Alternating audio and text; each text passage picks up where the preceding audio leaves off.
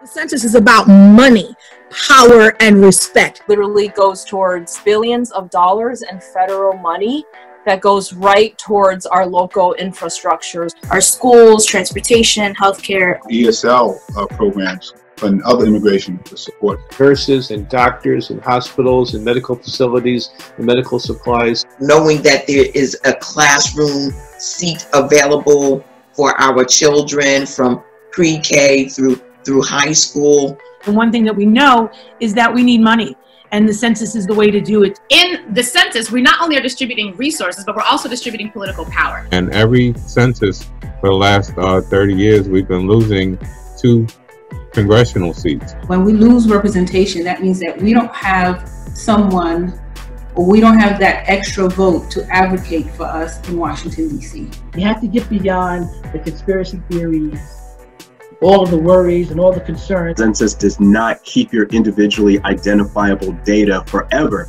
This isn't the government trying to keep track of you. This isn't the government trying to keep tabs on you. This is the government trying to find out, who are we? What do we need? And how can we bring those resources to our communities?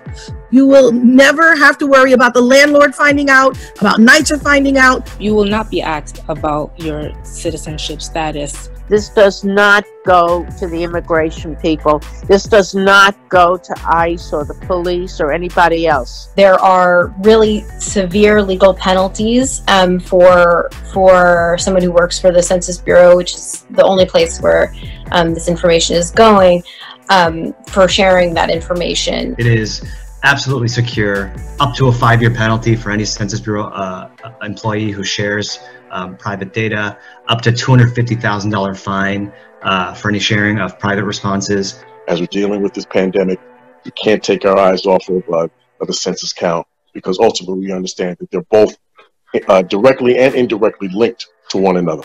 In order to overcome this failing system, we have to be counted. This is a time for us as a people to be sophisticated about how these systems work to distribute resources and power into our communities. It's something tangible right now that you can do remotely that is going to have an impact on our communities for years to come.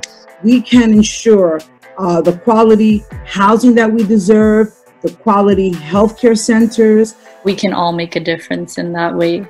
Let's invest in ourselves. We are New Yorkers. We don't let anything back us down. Don't let anybody count you out. Every single person, it does not matter what your immigration status is, it does not matter what your age, you are entitled to be counted. Every single person can go online right now using any device that they have. Go to my2020census.gov. Very easy.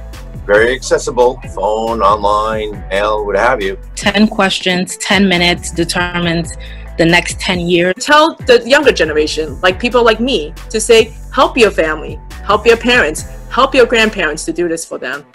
Before we go out and vote in November, the #1 thing we can do is fill out our census. Please fill out your census form. Do it right now. Our job is not done until we get to 100%.